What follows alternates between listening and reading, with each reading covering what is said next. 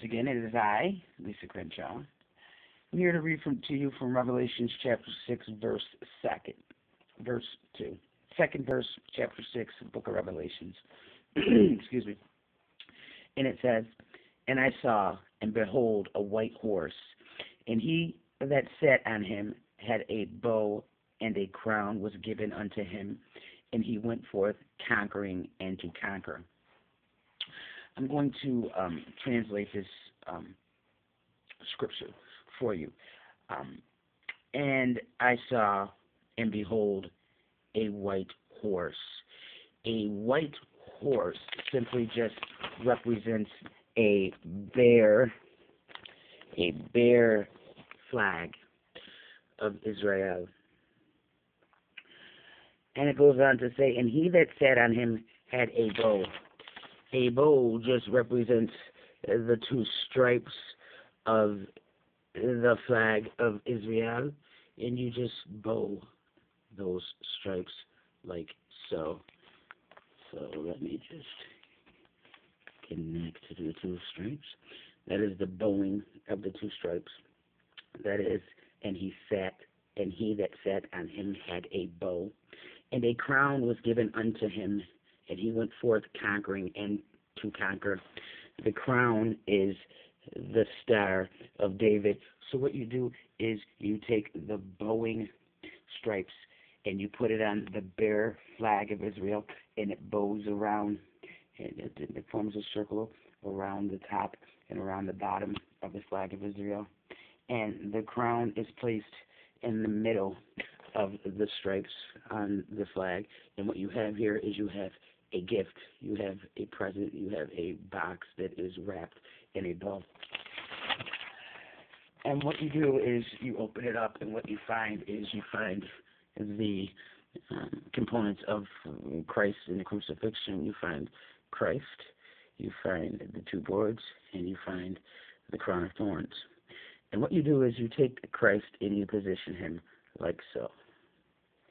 You take one board and put it here, the other board and place it here. You would have Christ's hair flowing upward.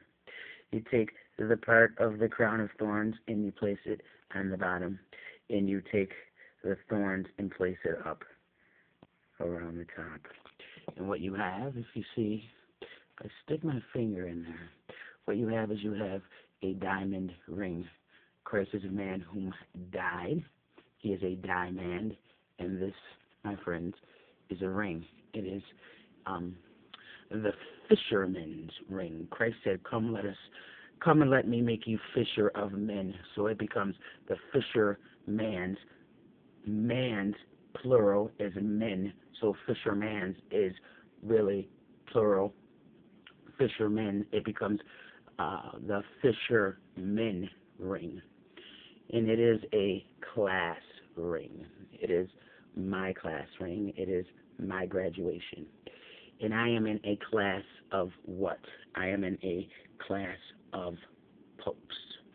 And this ring has been given to me. So what the scripture says is, "And I saw, and behold, a white horse, and he that sat on him had a bow and a crown.